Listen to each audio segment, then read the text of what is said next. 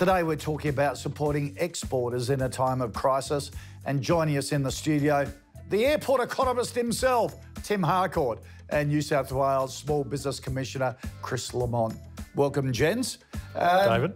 Tim, how are you finding exporters coping with this time?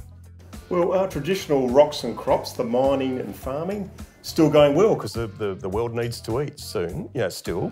But we're finding manufacturers doing sort of new things like Gecko Systems in Ballarat. They're a mining manufacturer, they're now making ventilators. A lot of people quite nimble, but really tough on anything that involves the tyranny of social distance, like services or tourism. Chris, what's the most common question coming from exporters for you in this environment? Certainly whether the markets are still open and whether there are any additional trade restrictions or requirements to export their product or their goods or services. We've seen that particularly in the agriculture sector, where there have been some additional requirements. But importantly, we've also seen businesses who want to expand their exports into new markets or grow the volume of their exports. Oh, that's encouraging, isn't it? That's really good. All right, while we've got you two here, let's get to the questions. Thank you, everyone, for sending them in. Angela from Brisbane asks, what are the best regions to export to and what products or services do best there? Tim, do you have a top two? Oh, look, it's still the Asian century, David. So I'd still say it's China, it's India, it's ASEAN, Southeast Asia, Japan, Korea. I mean, those emerging markets are still where it's at for and Australia. And what are they after from us? Oh, it's still agriculture, mining and education. Chris Andrew from Sydney asks, what does being COVID safe mean for exporters and how can the New South Wales government help? Well, it starts with a COVID safety plan, and you can get more information on that at nsw.gov.au. You can then register to be a COVID safe business.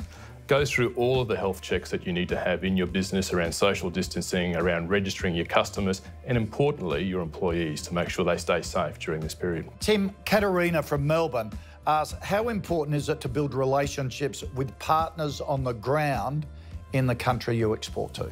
Oh, it always matters. Through thick and through thin, exporting is all about relationships.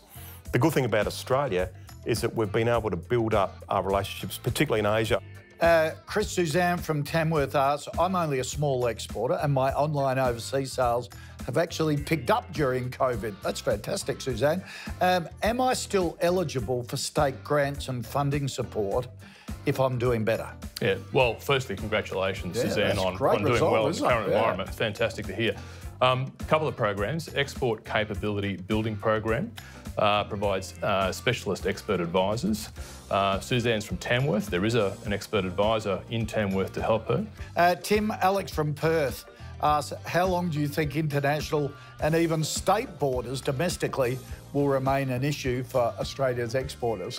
Well, I'll tell you what. Mr. Joyce has told me not to get on a Qantas flight internationally for 12 months. So, basically we're doing all our Airport Economist shows here at home. Yeah. But state borders matter too.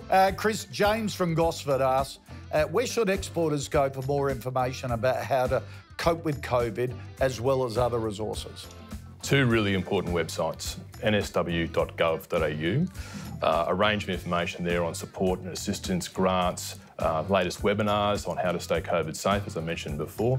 Also Austrade, the latest information available to small business and business exporters there. Thanks so much to the Airport Economist, Tim Harcourt, great to see you. Chris Lamont from New South Wales Government, really appreciate your time as well and direction there.